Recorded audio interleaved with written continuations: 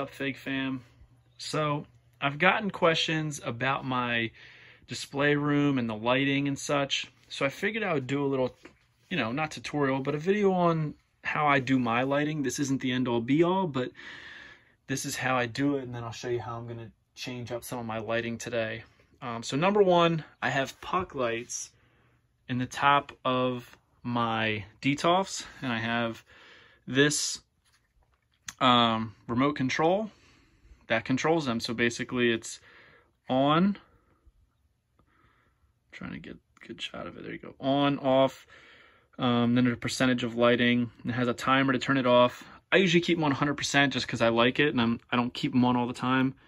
So just push it, and then easy way to light up the display. If I turned off the lights, it would illuminate. So let's see, watch. I gotta turn this one off. So now it's dark in here. Look at that. Can't see anything. That's how much light it adds. It's pretty cool. So we'll turn this back on. Another thing that I do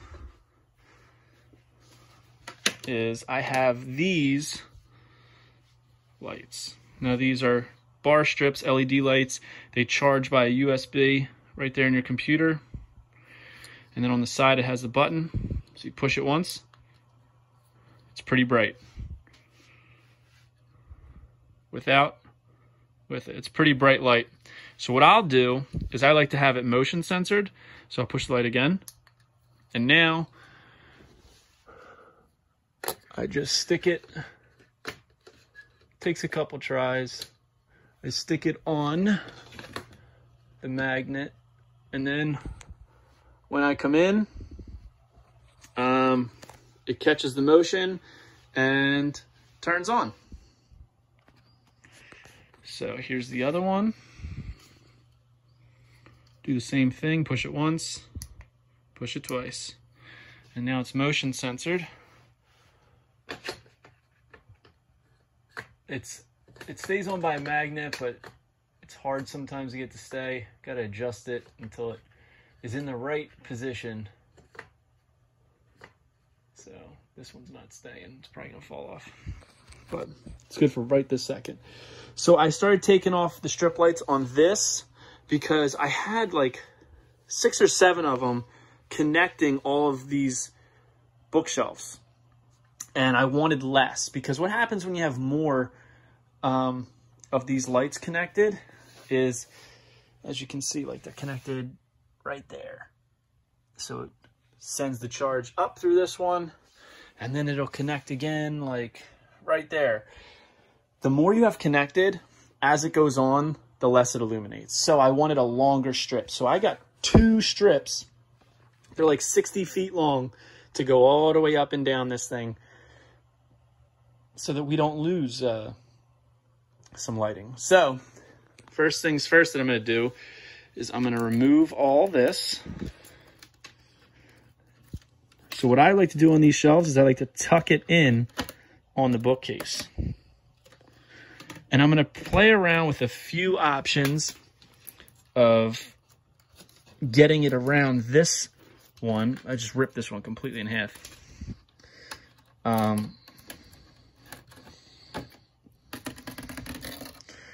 I'm being very gentle so it doesn't ruin or leave residue. If it does, it's okay. We can easily fix that.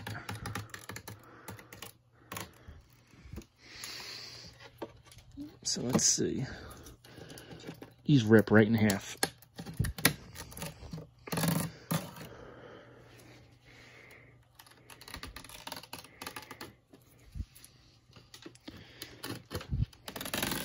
So I'll do that all the way up. If any holes rip, I'm going to paint them.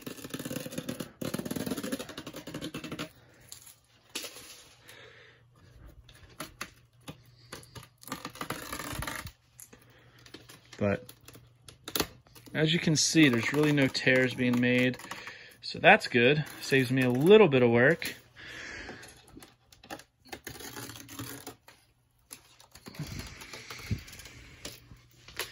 So what I'm gonna do,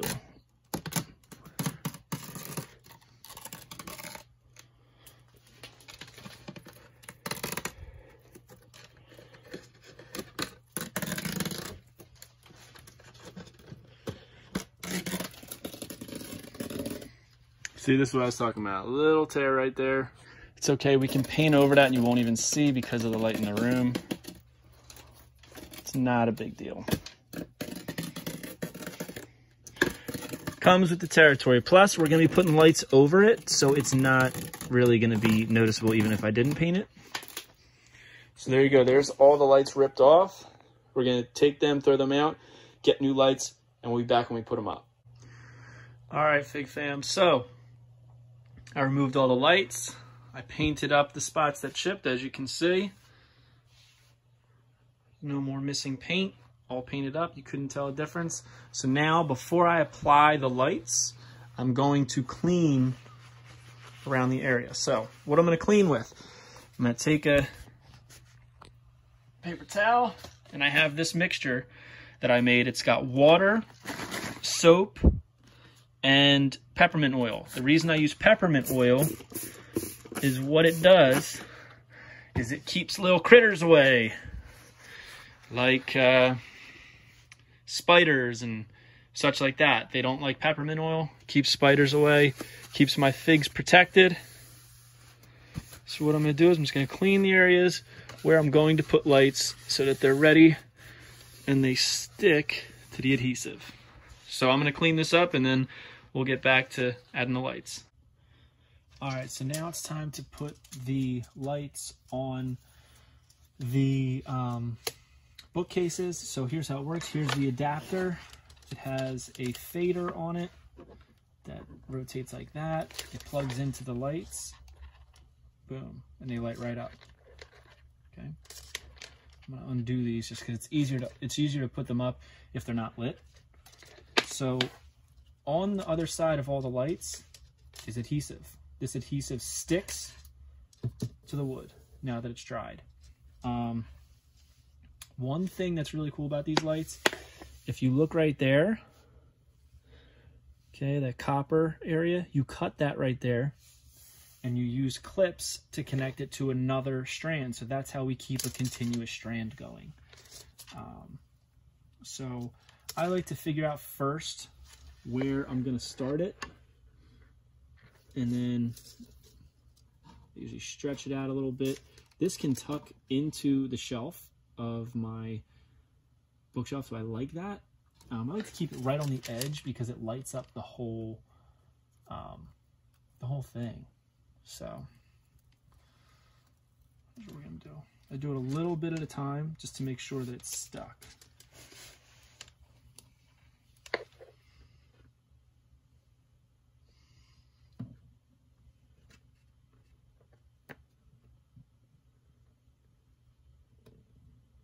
And I like to pull a little pressure to keep it tight.